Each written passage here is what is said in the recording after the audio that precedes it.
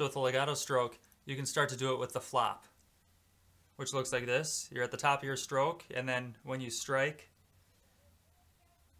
kind of lead with the wrist and get this kind of a flow. So you might just copy me and learn how to do this. And then when you apply it, you're here.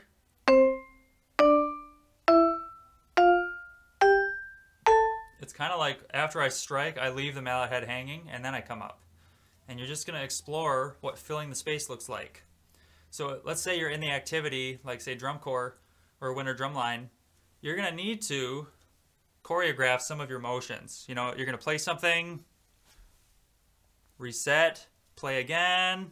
There's actually a pretty diverse combination of the strokes. Like after I reset, I do a hard piston stroke prep to get ready for my next stroke.